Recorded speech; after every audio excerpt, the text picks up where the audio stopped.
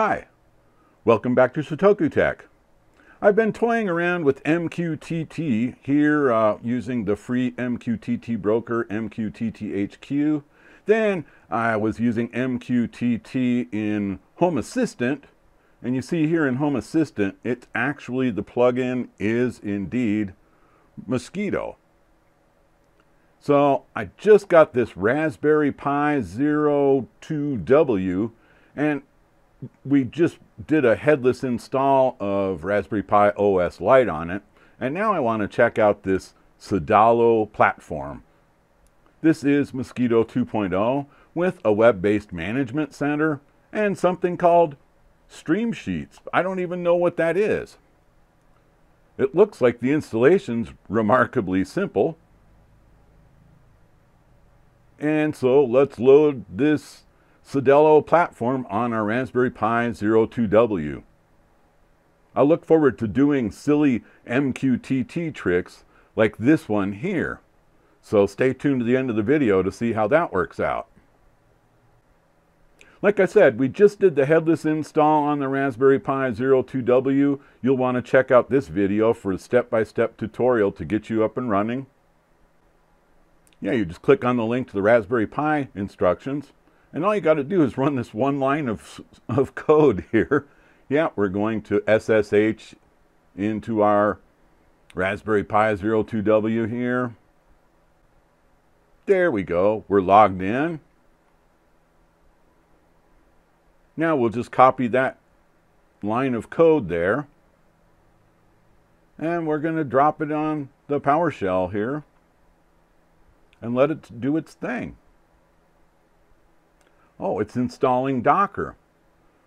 Docker's pretty cool. Basically, instead of virtualizing a whole computer like on a virtual machine, it's virtualizing everything that's needed to run the code without having to run an entire operating system on top of an operating system. So this is really ideal for a board like the Raspberry Pi 02W. This whole process takes about 10 minutes, so we're going to be cropping out a lot. I want to show you the texture of each of the sequences here because it's kind of cool. So we got Docker installed. Now it looks like it's installing other components. Yeah, it's getting them all, and then it's like you watch it and it's unzipping them all. Yeah, unpacking. There we go. It does this cool progress indicator several times. That's neat. Oh yeah, it's downloading there. So now it's installing everything that it's downloaded. Pretty cool. No, it's still downloading stuff. Like I say, this goes on for several minutes. Here, you see the Cedalo Platform is up and running. So now, we're ready to check it out. In the interim, I did power the Raspberry Pi 02W down and power it back up after I moved it to a more permanent location. So we're going to go SSH back into this. And anytime you power cycle the Raspberry Pi 02W, you'll have to manually start Cedalo. We'll show you how to do that right here. There we go. We're logged in. And you just need to change directory to the Cedalo Platform folder and then run sudo sh start sh. And here we see Cedalo start up again.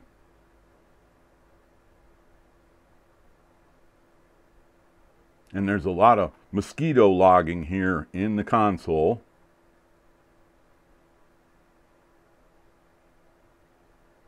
Looks like we're all set. You can see MQTT is running, the Mosquitto proxy, the web interface is running, and that's at the 8088 port.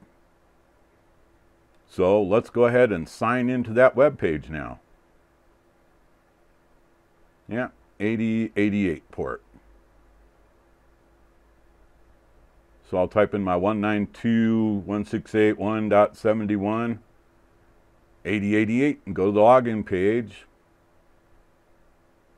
The default password's in the instructions. So here's the web interface for managing your MQTT installation, the first thing I want to do is create a couple of clients. Clients are going to publish and consume MQTT data. So I'm going to create a client named Core A, because I'm going to use M5Stack Core devices as MQTT clients. We'll give it a password, and we'll give it a text name, Core A. Save. We'll go ahead and create Core B, give it a password, and a text name, Core B. Okay, so I have my two clients created here. We got to add them to client roles. There's several roles. All we need is client, though. You can see the administrator has several roles. There we go. Core A has client role. And, whoops, clicked the wrong button somehow. Core B has the client role. Okay, now that we have our client accounts configured in Mosquitto, Core A and Core B, let's go to flow.m5stack.com. I upgraded my Core IoT units with this M5 Go battery back. You'll want to check out that video. It's a really cool upgrade for your Core IoT units. Gives you a C and a B port, and there's two LED bars on the side of the base. So I'm just configuring Core A to connect to our MQTT server and Core B to connect to our MQTT server. Let's look at the rest of the script. When you push button C, you're going to alternate between sending a red message or a green message on the Core A topic. And you're going to subscribe to the Core B topic. And if Core B topic is green, you're going to light your RGB bar color to green. Otherwise, you're going to light your RGB color to red.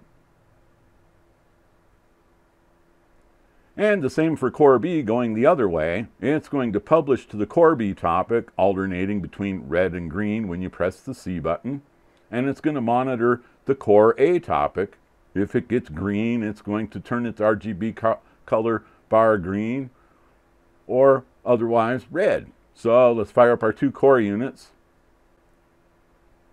And they're already connected here to Mosquitto. You can see I've been playing with it already. I had to do a test, so the topics are already there. Okay, I pushed the button on one of the core units, and it lit the red light on the other unit.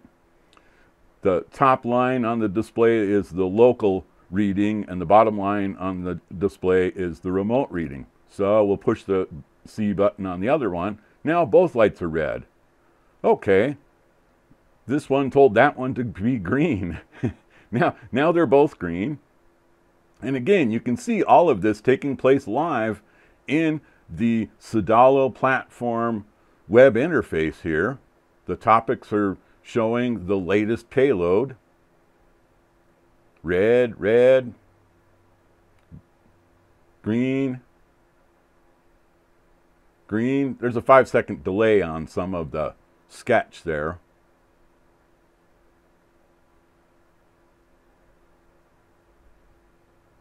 That's great. So I'm really happy. This works out quite well. This Cedalo platform gives you this nice web interface, easy to use for the Mosquitto MQTT broker platform there. Well, I really hope you enjoyed checking out this Cedalo platform, the Mosquitto MQTT broker. And like I say, we got it running on a Raspberry Pi 02W. Make sure to check out my GitHub site. I'll have a link down below. I'll give those M5 Flow programs in case you have a Core IoT unit. And give this video a like. Please leave a comment down below. And before you go watch more of my videos, click on subscribe. Thank you very much.